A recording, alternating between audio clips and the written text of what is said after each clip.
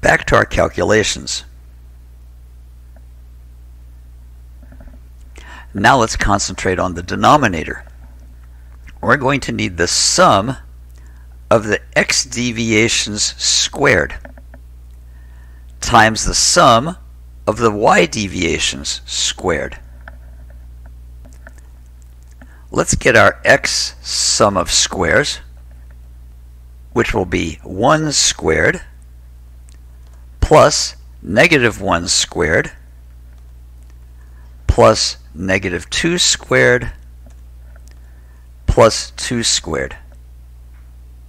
Then we'll have our ySumOfSquares, and that's going to be 16 plus 9, negative 3 times negative 3, plus 64 plus 81, which is negative 9 squared. That comes out to 170. Again, we've done the same set of operations twice, so this is a great candidate for a method.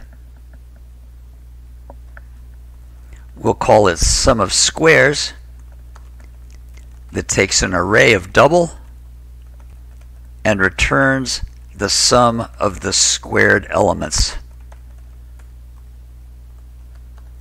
Returns a double, call it sumOfSquares, and it'll take an array which we'll call data.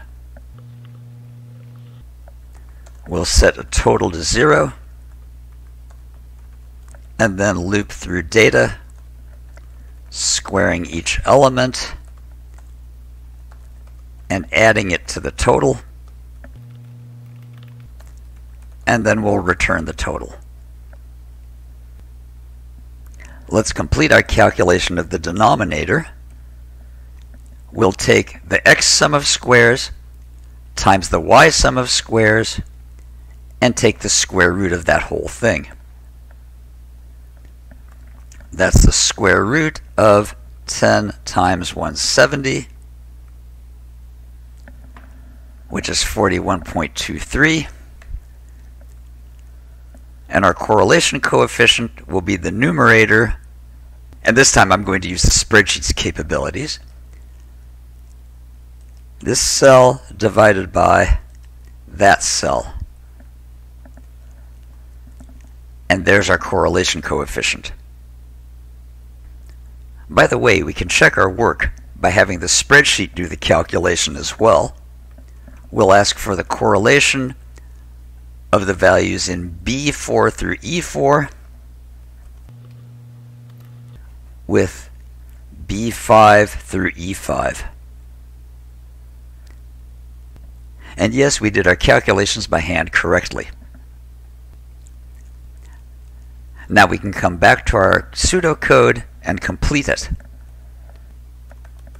We'll have our xSumOfSquares, which will be sumOfSquares of x, and our ySumOfSquares, which is going to be the sum of squares of the y array. Then the denominator is the square root of xSumOfSquares times ySumOfSquares. Our correlation coefficient is the numerator divided by the denominator. I have too many slashes there. And we'll return R. Time to move on to the main method, where we'll start by reading in the two arrays. The assignment tells you to implement a method named readArray to read them in, and we won't discuss it in this video, but let's take note of it. We'll have to implement readArray, which takes a scanner and a number of items as its parameters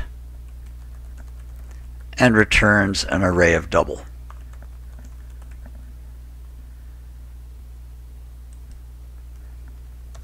That means we have to prompt for and read the number of items the person wants in each of their arrays, and then we'll make our calls.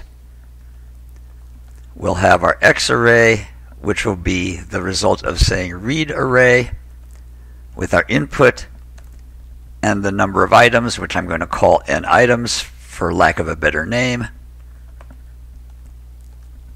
Our Y array will be read array, input n items. And I'll probably want a prompt here, by the way. So I might want to start out by saying system.out.println of enter first array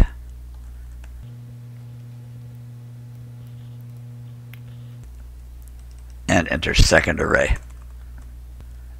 And now that I have those, I can say that our correlation will be get correlation of X and Y, and then print the correlation properly labeled. And there's the pseudocode. The important thing to remember from this video is that we solved the problem by hand and analyzed what we were doing, and then wrote those observations as our pseudocode. And we weren't afraid of making lots of methods to break the problem into smaller subtasks for getting the deviations and the sum of squares.